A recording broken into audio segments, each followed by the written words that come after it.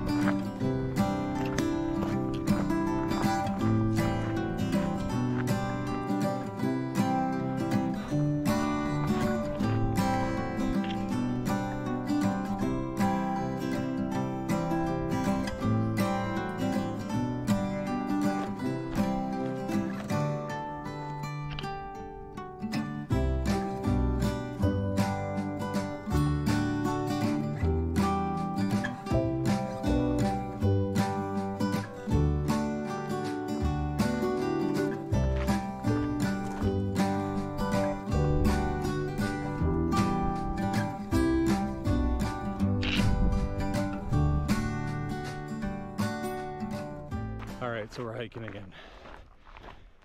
We're about 3 miles in today, leaving mile 266, and stayed last night at Kenny's place. Best stay yet on trail by far. He picked us up from the trailhead, drove us to town just so we could resupply, shuttled us everywhere, drove us to the bar last night so we could eat. He hosts hikers at his house. It's like $45 a night, free laundry, Wi-Fi. He's got snacks, he makes you breakfast in the morning, and he basically drive you anywhere you want to go. And just super awesome guy in general. I'll leave his number in the video description, so if there's anyone that's watching this that's going to be doing the PCT in the future, definitely looking to stay in there. It's just unreal experience. But I think the plan for today is, I think I'm going to do another 6 to Cougar Creek, actually Caribou Creek. There's water and there's a spot for 5 tents apparently, so we'll try and get there. And yeah, should be another unreal day, but I'll check in the evening.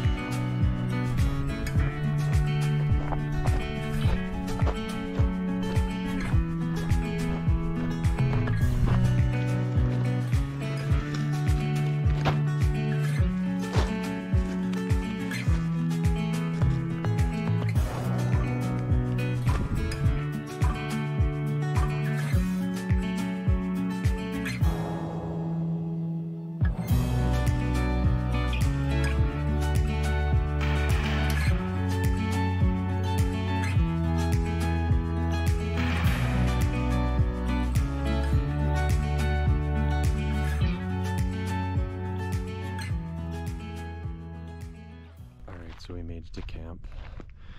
We did 9 miles today, so we're just at Caribou Creek, I think it's called. But I think tomorrow we're gonna do probably another 18 miles. So if we keep close to 20, then we'll be at Cajon Pass in about 4 days. And then I think I got like 6 days worth of food.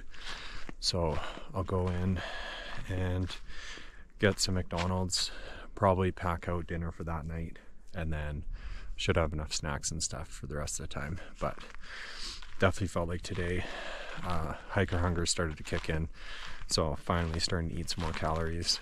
And yeah, it was a good day today, nice short day, but we'll be up early and I'll see you in the morning.